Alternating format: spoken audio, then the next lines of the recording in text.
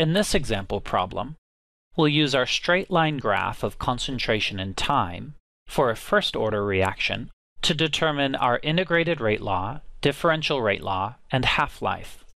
Our problem reads, data from the reaction BC produces products is plotted below. For part A, calculate the concentration of BC at 60 seconds. For part B, calculate the rate of reaction at 60 seconds.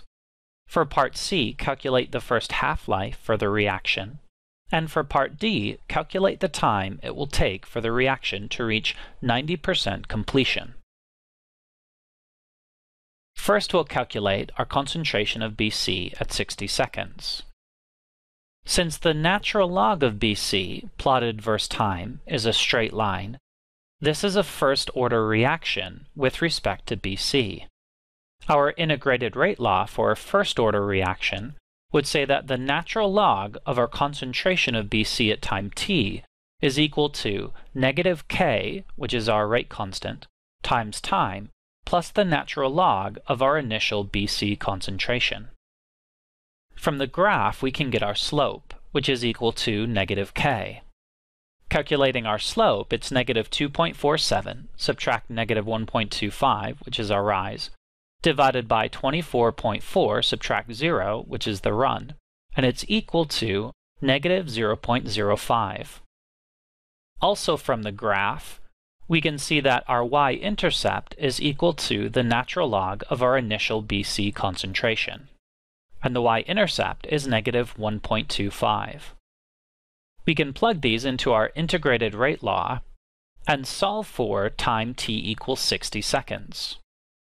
We'll get our natural log of BC at 60 seconds is equal to negative k, which is negative 0.05, times 60 seconds, subtract 1.25, which is our y-intercept, and that's equal to negative 4.25. To get rid of the natural log, we can take e to the power of both sides. Our concentration of BC at 60 seconds is equal to e to the negative 4.25, which is 0.0143 molar. Next, we'll calculate the rate of reaction at 60 seconds. Since this is a first-order reaction, rate is equal to k times our concentration of BC. Our concentration of BC at 60 seconds, which we already calculated, is 0.0143 molar.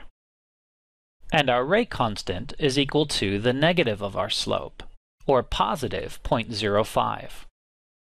Plugging these into our differential rate law, we get rate equals 0.05 times 0.0143, which is equal to 7.13 times 10 to the negative 4th molar per second. Next, we'll calculate the first half-life for the reaction. Our equation for the half-life of a first-order reaction is T1/2 equals the natural log of 2, or 0.693, divided by k, our rate constant. This comes out to be 12.8 seconds. Since this is a first-order reaction, every half-life is 12.8 seconds. Next, we'll calculate the time it takes for the reaction to reach 90% completion.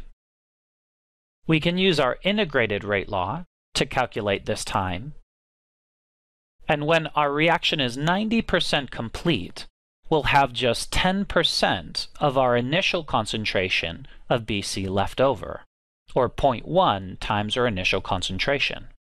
To find our initial concentration, we know the natural log of the initial concentration is equal to our y-intercept, which is negative 1.25. So to get rid of the natural log and solve for our initial concentration of BC, it's e to the negative 1.25, or 0.287 molar. So we want to find when our concentration of BC is 10% of this initial concentration, or 0.0287 molar. We can plug this value in to our integrated rate law, so we have the natural log of our concentration at time t, when we have just 10% left, equals negative k times time, subtract 1.25. If we solve for time, we get the natural log of 0.0287 plus 1.25 divided by negative 0.05, which is 46.1 seconds. So at 46.1 seconds, our reaction will be 90% complete.